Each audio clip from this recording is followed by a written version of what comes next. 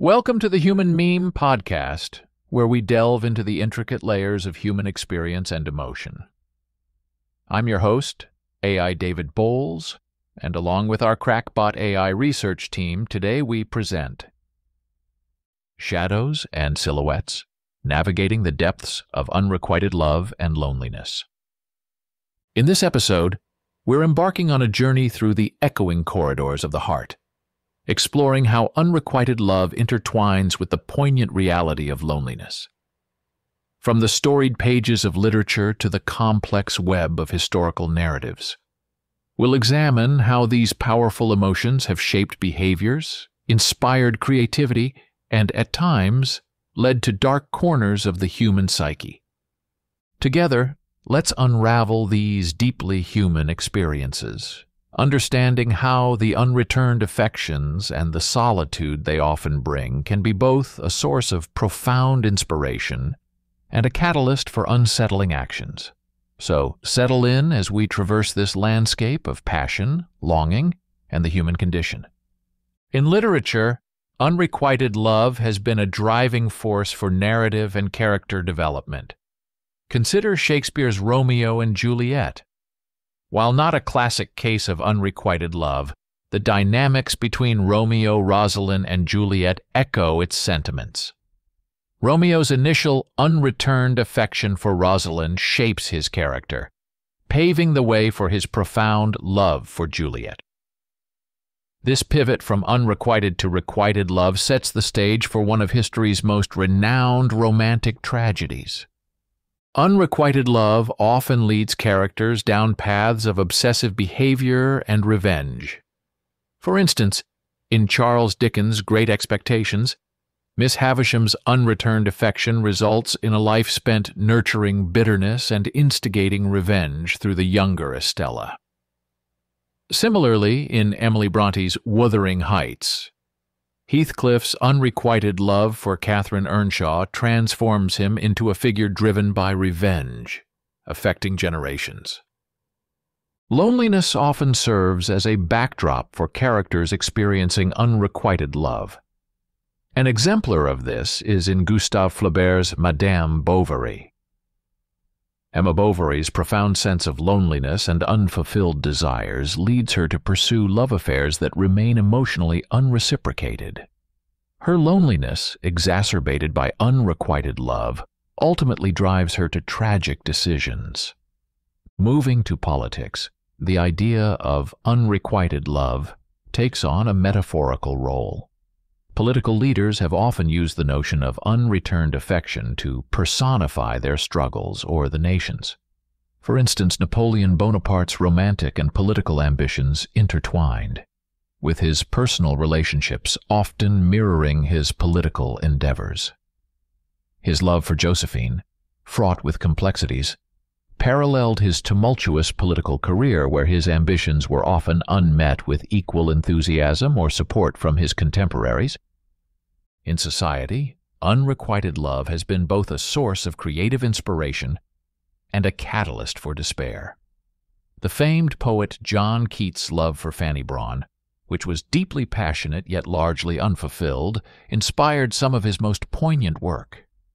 This unrequited love, while causing him personal anguish, contributed significantly to the Romantic era's literary landscape. Conversely, unrequited love has been a trigger for darker human behaviors. Historical figures have been known to pursue power or revenge under the guise of unrequited love. Take Henry VIII's obsession with Anne Boleyn, which led to monumental religious and political shifts in England. His desire, initially unreturned, spurred him to break from the Catholic Church, fundamentally altering English history. Unrequited love has occasionally morphed into stalking-like behavior, a pursuit driven by an obsessive and often delusional belief in a mutual bond. One of the most striking examples is found in the story of King Ludwig II of Bavaria and the composer Richard Wagner. Ludwig's intense admiration and arguably unrequited affection for Wagner and his work led to a level of patronage that bordered on obsession.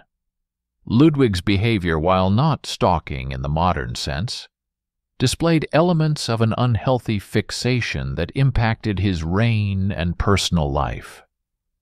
In the thought of revenge as a response to unrequited love, history offers several stark instances. The infamous story of the Borgia family in Renaissance Italy involves elements of unrequited love leading to complex plots of revenge. Lucrezia Borgia, often at the center of these narratives, was used as a political pawn and reportedly sought revenge against those who thwarted her romantic desires. The tragic case of Vincent van Gogh exemplifies this. Van Gogh's intense loneliness and unrequited affections, particularly evident in his letters to his brother Theo, may have exacerbated his mental health struggles and erratic behaviors, culminating in his untimely death. The loneliness resulting from unrequited love has led to notable creative accomplishments. The composer Ludwig van Beethoven, whose personal life was marked by unfulfilled romantic relationships, channeled his emotional turmoil into his music.